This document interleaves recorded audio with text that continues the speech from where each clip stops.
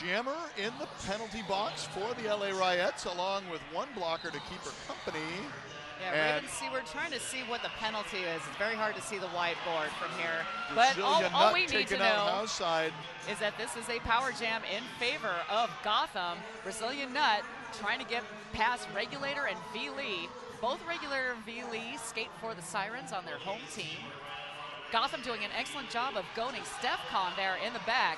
Regulator, V.Lee out of play at the front, having to let Brazilian Nut go. Brazilian Nut through, about to come up on her first scoring pass. Gotham heading high. Oh! V.Lee again. Yeah, major forearm to the face coming up.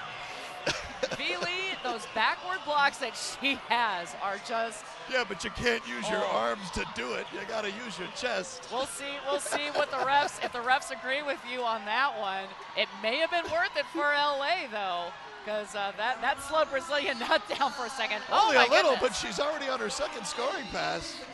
Stefcon taking herself out there at the... Go nuts. Go nuts indeed. Oh my goodness. V.Lee, shockingly enough, she is going to the box. Not happy about it. Well, when you put your forearm in another skater's face, you generally... look at this.